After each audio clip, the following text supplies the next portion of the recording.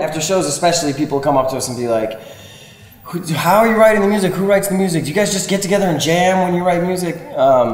And so we thought it might be good to talk about how we all write, because it's all really different for each one of us. It's kind of a completely different process. You know, you can go to school and, you know, spend $120,000 on an education, you know, at a conservatory and get, you know, the best arranging teacher and, you know, still not be able to write a song.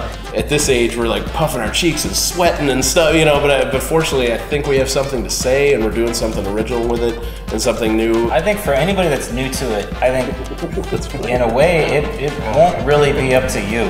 It'll be whatever you're listening to at that time will lead into your writing. I don't know, try to think a little bit outside of what the boundaries of what you think instruments can do.